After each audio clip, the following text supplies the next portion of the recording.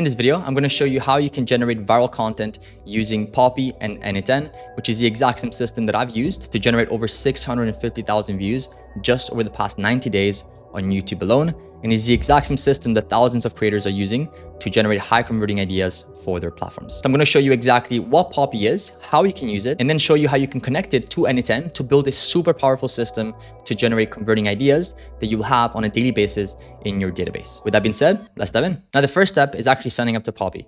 Now, lucky for you, I actually have a discount code down below this video in the description where you get $25 of free credits. But if you join my free community, then you'll get $50 of free credits. Once you log in, you can go to pressing a new board.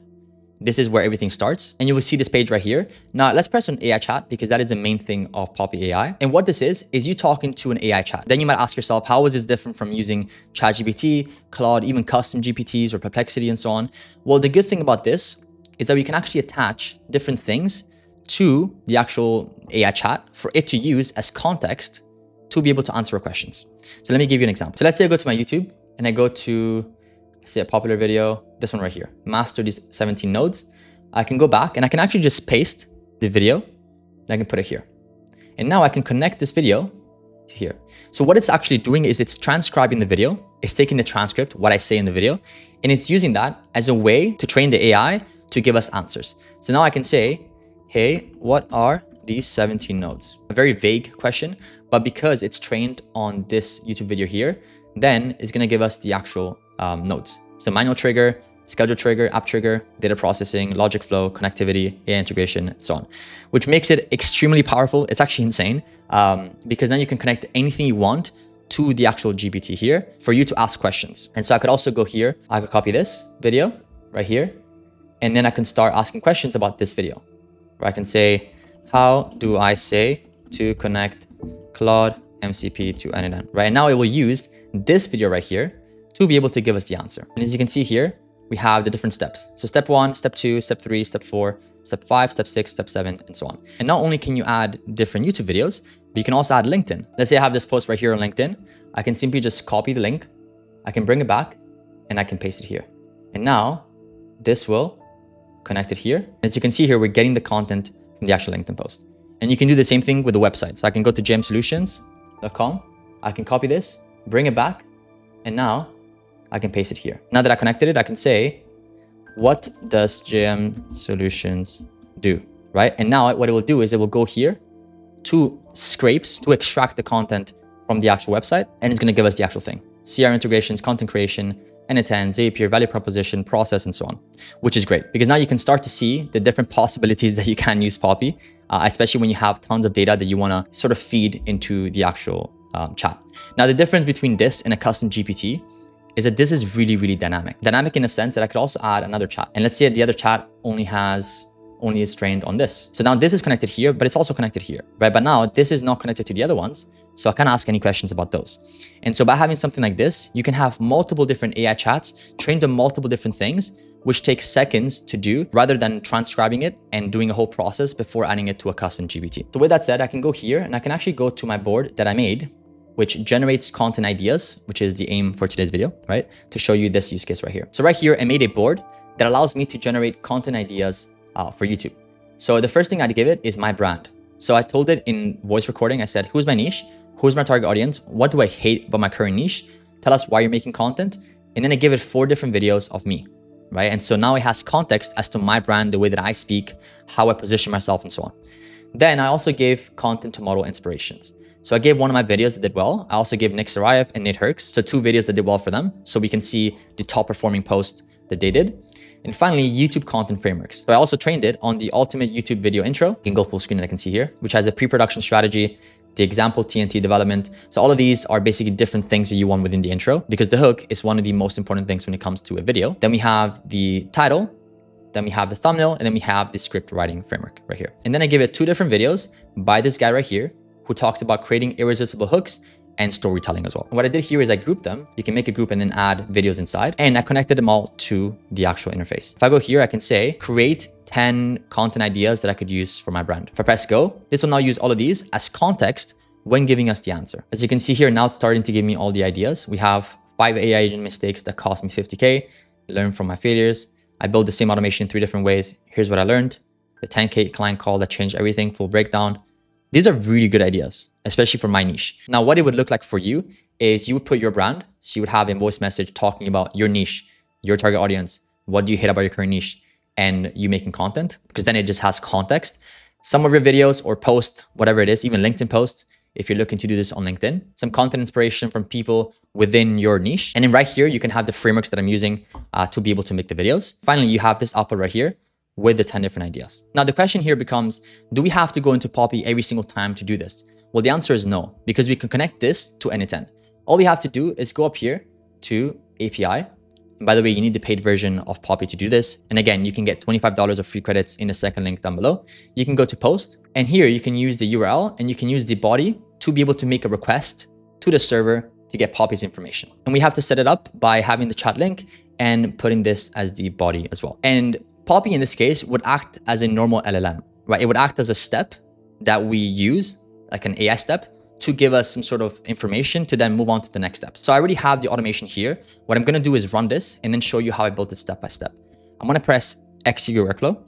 What this will now do is that it should run daily. Right now it's talking to the AI right here. It's talking to the AI, which is trained on all these frameworks, right? Because again, we're using this as an initial step, like an LLM. And what it will do is it will take the text, the information from Poppy. It will then use it to then format it in a way where we can actually understand and use it. And finally, here we can see that we have a list of ideas. So we have 10 ideas with the title, with the hook, with the content, and why it works. So let's go through one.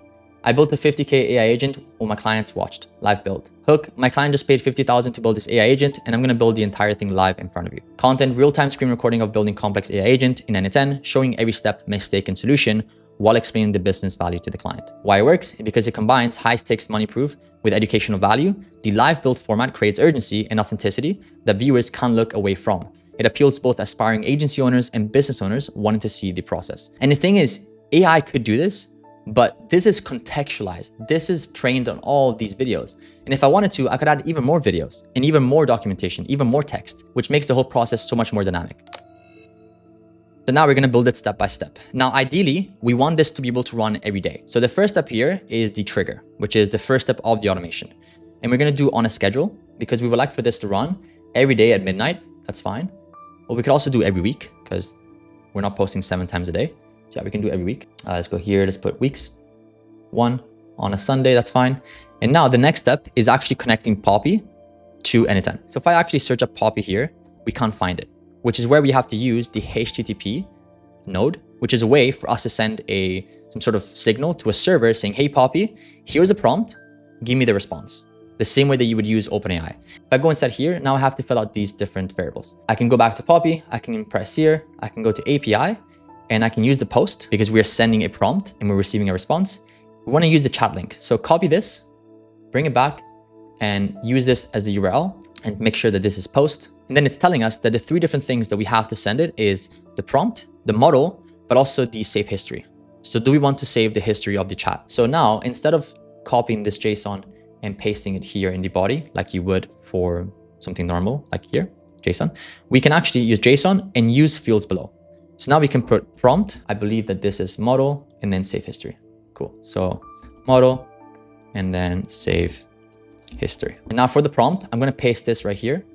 It's a very short prompt. It is not the best prompt, but it works. Using my brand, create 10 viral video ideas with hooks, content overview, and why it's a good idea. And then for the model itself, I'm going to use Claude 4. You can use other models, but Claude 4 is by far the best for content. And then finally, for the save history, you can put true. If I put false, it will say, don't save it. But if I put true, then it will keep the history of the conversation. And that's all we have to do. So the URL, which contains the API key, which is the password of your account at the end, and just 3 different fields to send it through. So now what it will do is it will replace me having to go into Poppy and me having to essentially go out here and text it, right? I can just use it within my automation as a step. So now if I press execute workflow, what this will do is it will send a request to this chat right here. It will then give it the information. It's now using this whole thing as context, my brand, content to model as inspiration, and also the frameworks to then give me back the data as an answer. And if I go inside, I can see that I get a bunch of text, right? And the bunch of text contains the first idea. So charge 500 for this automation. Client paid me 15K instead. The hook, the content overview, and why it's viral. So why it works as well, because I asked it to give me the idea with the hook, content overview, and why it's a good idea. Now, the problem with this is that it's unformatted. So it's just a block of text.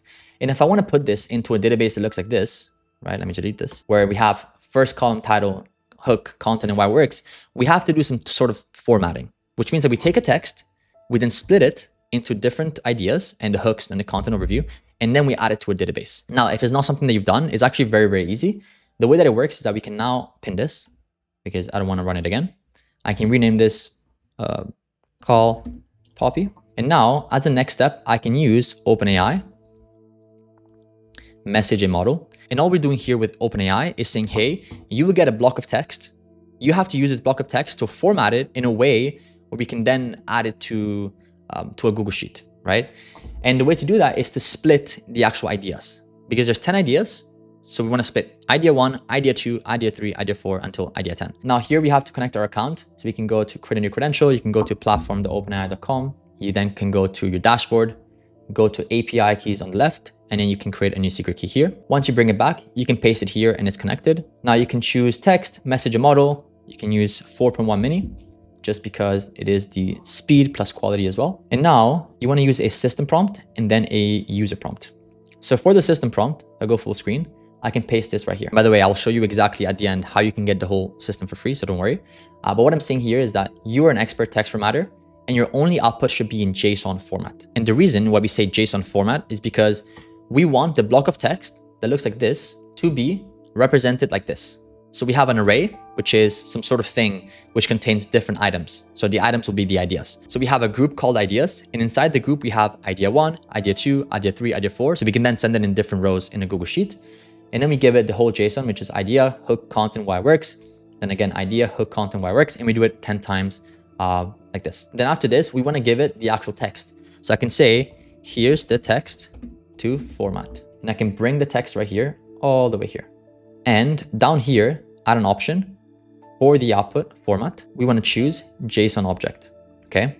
So now if I execute step, this will now take the text that comes from here, which is a whole block of text, super long, and it will turn that text into an array that we can use. Right here, you can see that we have the array ideas, and we have idea 0, 1, 2, 3, 4, 5, 6, 7, 8, and 9, because we start with 0. So 0 is 1. And now because all of these are split up, then what we can do here is we can pin this, and we're going to use a split out, right? So a split out turns a list of items into separate items. So if I go here, I can connect this, and now inside here, I can drag this across. I can add the ideas because that is the name of the array. And if I execute step, now I can see that I get 10 items. These 10 items are the different ideas, right? 10 items here. 1, 2, 3, 4, 5, 6, 7, 8, 9, and 10. With the hooks, the content, and why it works. Finally, we can add this to our Google Sheet database, which I can make right here. So sheets.new. And I can say date, so the date of which the AI makes the ideas. Then we have the idea title, we have the hook, we have, I believe, the content overview, and then why it works. If I go here, I can color it, make it white, bold it, center it, and then we're all good. Cool. I can now name this idea generator, Poppy AI. If I go back to my workflow, I can then press add. I can go to Google Sheets, append a row in a sheet, choose your connection, just log in with Google. And then sheet within document, append a row. The document will be the idea generator Poppy AI. The sheet will be sheet 1. And now what we can do is we can add the date, which in this case, we can go to expression and we can do curly bracket. We can do $ now, and it will give it to us in this format, which doesn't make any sense. So I can actually go to dot format, and then I can put DD, which will turn it into this, which is basically saying, hey, format the date in a way where it actually makes sense. And then we have the idea title here. We have the hook. Here we have the content overview here, and then we have the why it works. That's it. And now I can press execute workflow, which will now send the ideas all through here, right? And it will give us the date, the idea title, the hook, and the content as well. If I go here to the actual Google Sheet, I can see that we have a full list of 10 ideas with the idea title. If I charge 500 for this automation, the client paid me 15K instead. The hook right here, this client thought my quote was a joke until they saw what it actually did for their business. The content overview, so open with a shocking price story, show the simple automation you built, reveal the massive ROI, break down why they insisted on paying more, and teach value-based pricing versus time-based pricing. This is insane. It's actually very, very good. And then why it works? Because it's contrarian to the typical charge more advice. It shows real client transformation. It addresses biggest pain point pricing for your audience and social proof of your expertise. And now you have a database full of different ideas that you can use. And because this runs every single week, you will have a fresh new set of weekly ideas that you can use for your content. Now, if you want the full system so you can import it into your own account in n8n, then check out the second link down below. And if you want to sign up to Poppy, then somewhere in the description below, there's a link where you can sign up and use the code Michele right here. You'll see on the screen for $25 off. And if you join my community, you get it for $50 off as well. And this is genuinely one of the best tools that I've seen so far in terms of generating content. And it's the reason why we're able to post every single day on YouTube, Instagram, and LinkedIn. And if you like this video, then you're going to love this video up here, where I show you everything that you have to know about the new Gemini 3.0 model, which is absolutely insane. With that being said, I hope you found value from this video, and I'll see you in the next one.